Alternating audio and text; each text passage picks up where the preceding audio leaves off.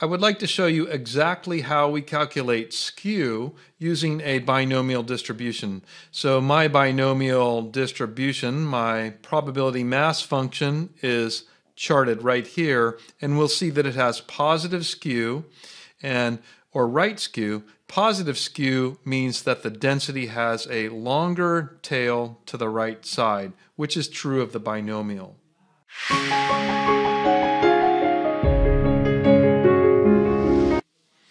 I'd like to illustrate the calculation of skew using a binomial distribution, although we could use any discrete distribution, but the binomial is convenient. My binomial has the following parameters: n equals 4, so it's a very small sample, and the probability of success is 40%, so that's denoted by p. So this binomial has 5 possible outcomes, the number of successes from 0 to 4, and then here's f of x under the binomial, and this is the probability mass function, or PMF, which I have charted here below. So here's our binomial, and then in this column I solve for the mean or average of this binomial, which is the weighted average of the possible values of x. So for each row, it's x multiplied by f of x. 0 times 13% is 0. 1 multiplied by 34.6% is 0.35 if we round. Then the sum of these is the weighted average of possible values of x, which is the mean or average of the distribution. And we would be able to confirm this because the binomial is elegant in a few ways, including we know that the average of the binomial is just n times p, and you can see 4 times 0.4 is 1.6. So I want to use the 1.6 as the mu when I compute the central moments.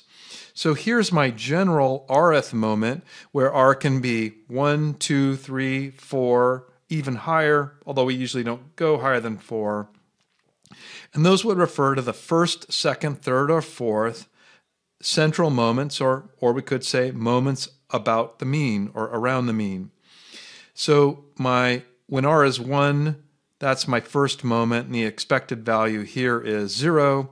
When r is 2, then I would actually get the second central moment, which is the variance. And I'm showing that here in this column here under central moments, and you can see the expression here.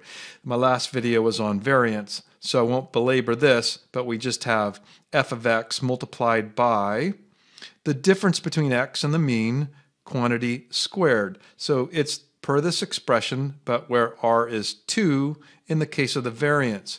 So the sum of these rows, in this case, happens to be about 0.96, which is the second central moment, and corresponds to the variance of this distribution.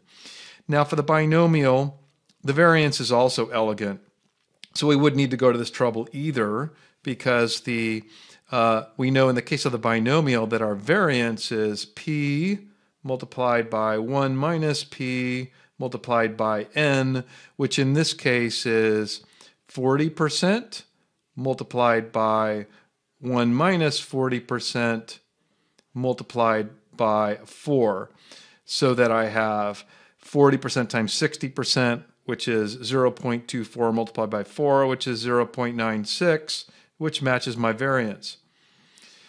And then finally what I did in this column is I took the square root of that to get the standard deviation, which is our sigma. So and rounded it as 0.98. Okay, so then in this column I have I'm going to get the third central moment. Same pattern, right? For each cell here I have f of x, 13%, multiplied by x of 0 minus the mean of 1.6, but this difference, instead of being squared, is cubed because we're doing the third central moment. So see how essentially similar to the variance, except we're cubing instead of squaring this difference. And so we're just implementing this pattern where r equals 3 in the case of the skew. So here again, we have f of x, 30 for the second row. Now we have f of x of 34.6% multiplied by the difference between 1 and 1.6, that quantity cubed is right here, and that value is negative 0.07.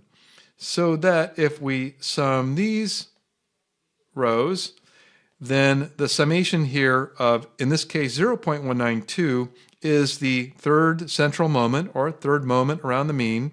And again, it's this expression, but where r equals 3. Now, this third central moment, well, recall that the variance isn't really that intuitive. It's in units squared. Well, the third central moment is even less intuitive. It's in units cubed. So notice that the skew is not exactly the third central moment.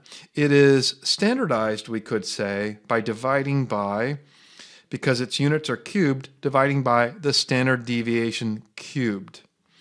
And so the final step here in getting my skew for this binomial is simply to take that 0.192, which is the third central moment, and divide it by, you can see here, cell G15 cubed, which is the standard deviation cubed. So that's the denominator here, dividing by 0.98 rounded. So you can see a little bit of an adjustment at these low values. But then I'm getting the skew here for this binomial of 0.204. And if the distribution were symmetrical, we would expect a 0. So for example, the normal distribution has a skew of 0. We're getting here a positive value, so we would call this positive skew. We could also call it right skew. I like positive skew a little better because the thing about positive or right skew is that the distribution tends to lean to the left. And I think the best way to think about positive skew is simply that it means the density here, if we look at the PMF, the density is longer to the right. If we had negative skew, the density would be longer to the left. And this binomial has positive skew with where the distribution density is longer to the right-hand side. So the one final thing that I wanted to show you, as I did in the video for variance, is compare the population to the simulation, because you keep in mind here that we have fully characterized a distribution here, a binomial distribution, and when we do this, we are dealing in accurate expected values. Put another way, we can say this distribution characterizes the population.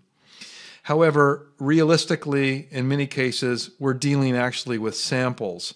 So as before, I'm taking this binomial and I'm running a simulation. I'm drawing 100 random draws from this binomial. Simulation 1 to 100, I generate here's a random number generator, a continuous uniform from 0 to 1.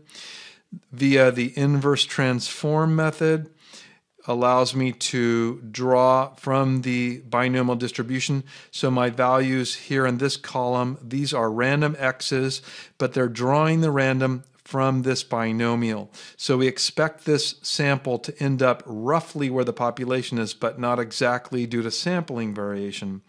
So, and as before, I've hidden most of the rows here, 1 to 3, skipping 4 to 97, then the rest. So here we have simulation 100 random x's drawn from this binomial. And then you can see here, I'm on my way to calculating a second central moment and a third central moment. In the case of the second central moment, x minus the mean that I happen to get for this sample, that difference squared, right? Each time I rerun the sample, I'll hit F2, I'll get different values. So at the bottom here, the summation here, if I take that sum and divide by 100, I'm going to get the population variance. If I take the square root of that, I'm going to get the population standard deviation. And if instead I take the square root of this 104 divided by n minus 1 instead of n, I'm going to get the sample standard deviation. Okay, but my real focus here was to just show you this column where I'm calculating x minus the mean for this sample and that difference cubed in each row, right? Here's the formula. X minus the mean, in this case a sample mean, that difference cubed. And then the summation of those gives me 12.4, such that if we divide by 100, then I can rightly call this the third central moment for this simulation. My third central moment here is 0.124, and you can see the population has 0.192. So I have the sampling variation. I expect it to have this value, but it ends up here for this sample.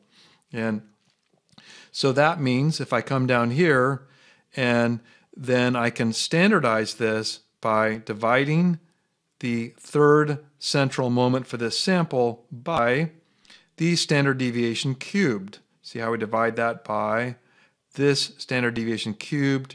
And then I would rightly get a skew, but it treats this simulation as a population.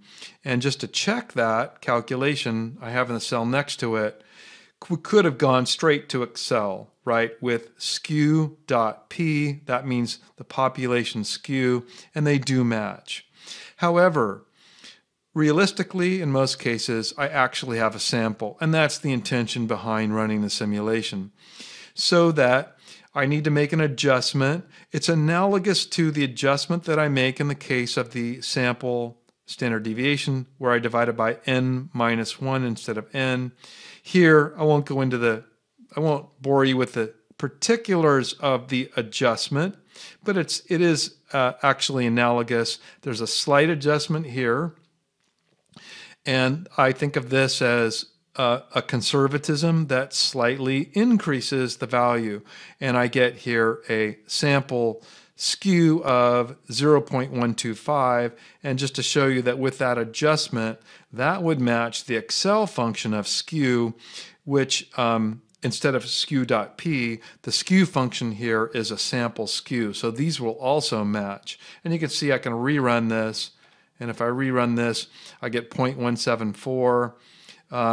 And we're again expecting a positive skew here in the neighborhood of 0.2, but each sample is giving us a slightly different result. So that's population skew up here, and then how we would go about a sample skew. Hope that's helpful.